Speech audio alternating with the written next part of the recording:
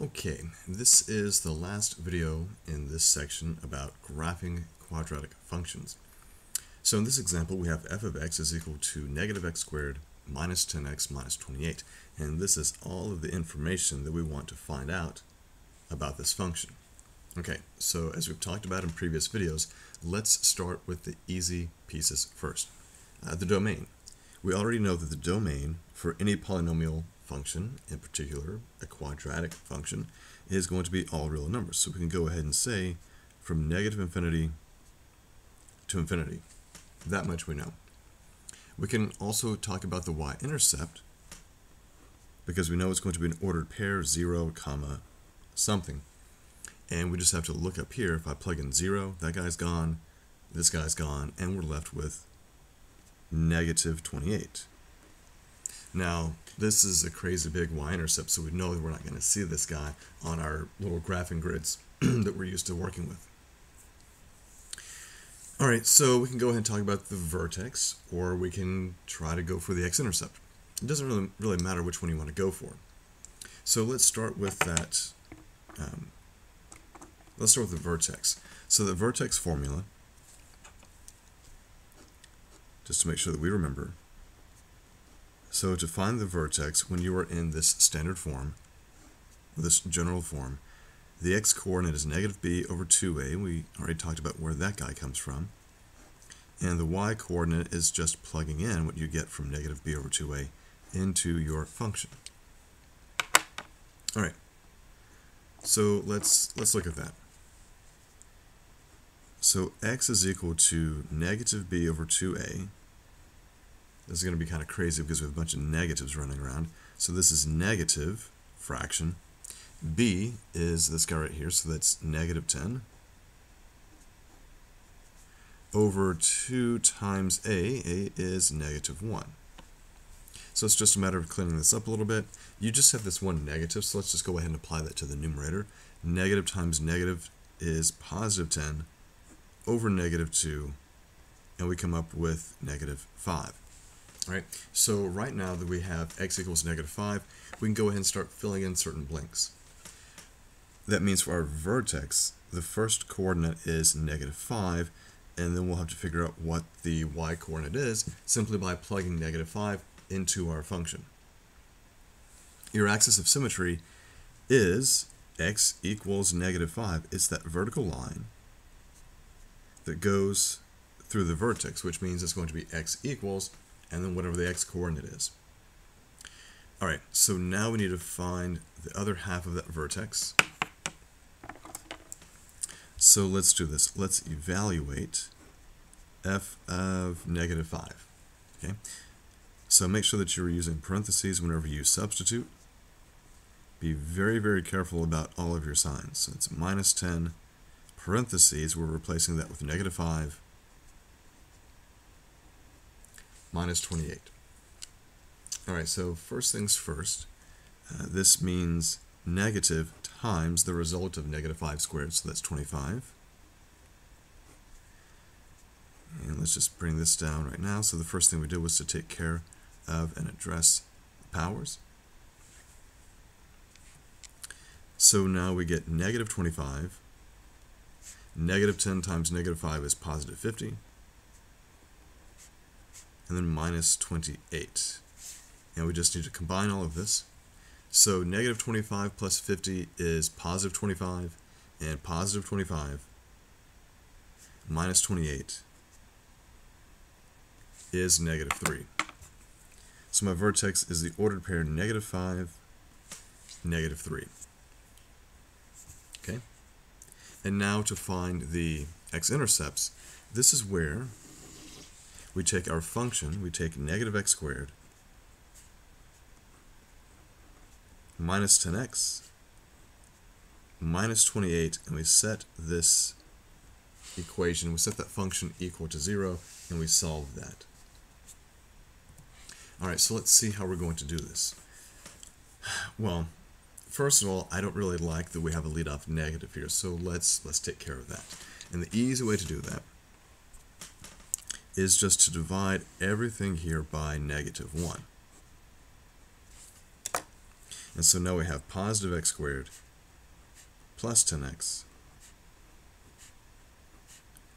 plus 28 is equal to 0. Now it looks a little bit better for us in terms of solving a quadratic equation. So let's go through our progressions. First, can I use the square root property? The answer is no, because I have two terms that contain x. All right. Then we try to factor. Can we find factors of 28 that add to 11? No, we get close with 4 and 7, but they don't add to give me 10. All right, so factoring doesn't work. We need to do or try completing the square.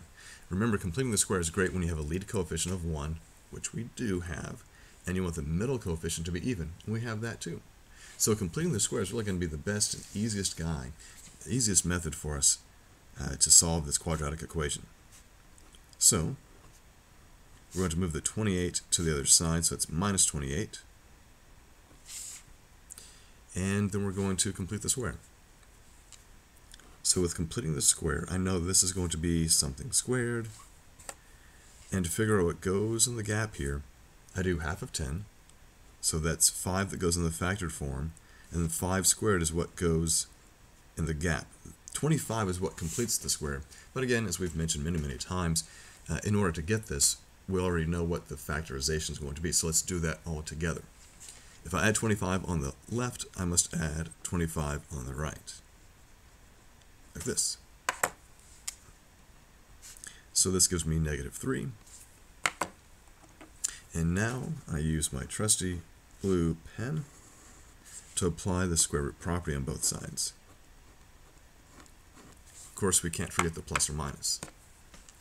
And so now we have x plus 5 is equal to plus or minus, wait a minute, this gives me I times the square root of 3. And when I finish getting x by itself, negative 5 plus or minus I square roots of 3. So we have imaginary solutions to the quadratic equation, which means that for our x-intercepts, we don't have any. Now, before I even go through this whole process of completing the square and solving this guy, here's something that I should have already known.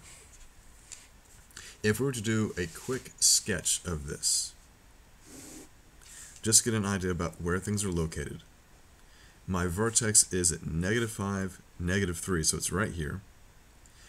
And since I would have a negative, so I have a negative leading coefficient, that tells me that the orientation for my parabola is not opening up. Instead, it's going to be opening down. So if I'm just doing a quick sketch to get an idea about what's going on,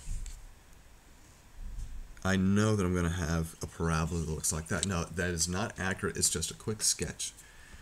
And since it's opening down, we see that there's no way for this graph to cross the x-axis. So even without completing the square, we should have known there's no solution. There are no x-intercepts. All right, now using this quick little picture, let's find the range. So our range is going to be bottom to top, so we stop right here at a y value of negative 3. So that tells me that my range, here we go, my range is going to be from negative infinity, and it goes up to and includes the y value of negative 3. Now the other part of this, I added a couple of things that we haven't had in the last couple of videos, which was talking about the intervals over which your function is increasing or decreasing. So when we talk about increasing, that means as you go from left to right, you're going to be going up. Decreasing naturally means you're going to be going down from left to right. So when I look at this picture, we see that for part of it, it's as you trace with your finger going from left to right, this guy's going up, and then it goes down. So he goes up, so that means right here, if I could just cut this guy right here, we see that he is increasing on the left side, and then on the right side he is decreasing. Now be careful. I don't want you to say it looks like it's decreasing on both sides. When we use the words increasing and decreasing when it comes to graphs, it's always in a left to right motion. So as I trace my pen or my pencil, finger, whatever, as I start from here, I'm going up on the paper, and I'm going down. So I'm increasing, decreasing. And when we talk about the intervals over which we're increasing or decreasing, it's always in terms of the x values. So for increasing, I'm increasing from the left up until I get to this x value of -5. So you would say that you are increasing on the interval from -infinity to -5, and you would use parentheses. Okay, so we use open intervals here, which means both sides are going to have parentheses. At -5, you can't include that point because actually at -5, your function is neither increasing nor decreasing. It's at the very top. And then we are decreasing everywhere beyond -5. So we would say we're decreasing on the open interval from -5 to infinity. Okay, so we've got all of the key information and a quick little sketch for the graph of this particular quadratic function. Now, let's actually put pen to graph, and let's see what the picture looks like. And there's a lot that we could have gotten out of this just by finding the vertex at the very beginning. Okay, so our vertex that we just calculated was the ordered pair -5, -3. So -5, -3 is right here. And if we imagine that this is acting as my new origin, like so, and we know the basic shape for the quadratic, we know that it's a U shape, and we've got this negative here, which means that we're going to be upside down. We could go ahead and just get our graph, right? So we mark this off like we've done before. That's 0, 1, 2, 3, and so on. This is the squaring function. So 1 squared is down 1, 2 squared is going to be down 4, 3 squared is down 9, so we're off the grid. And we can reflect these guys on the other side of your axis of symmetry, a line of symmetry, so you can mirror on the other side. And then we just draw our nice parabola like this. Okay. Now here's something that I think is kind of neat for us. So we've seen how we can take this function, how we can use completing the square to go from the general form to the vertex form. Let's cheat that system a little bit. We used algebra, and we found out that our vertex was the ordered pair -5, -3. We can also identify up here that my a value, that leading coefficient, is -1. Now we know that for the vertex form, your function takes on this appearance, a times the quantity x minus h squared plus k. And when we were graphing these nonlinear functions, we'd like to be in that form because we can easily tell how we shift left or right from this value, how we shift up or down, and if there's a stretch, compression, or if there's a reflection. Okay? So using the information here, we can now convert this function into vertex form by plugging in the numbers.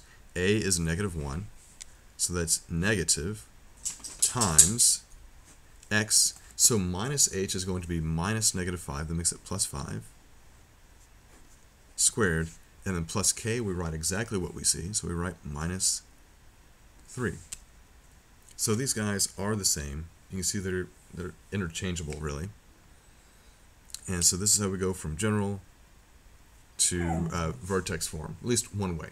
You also could have taken this guy and completed the square, and it would have been the same thing. All right, there we go.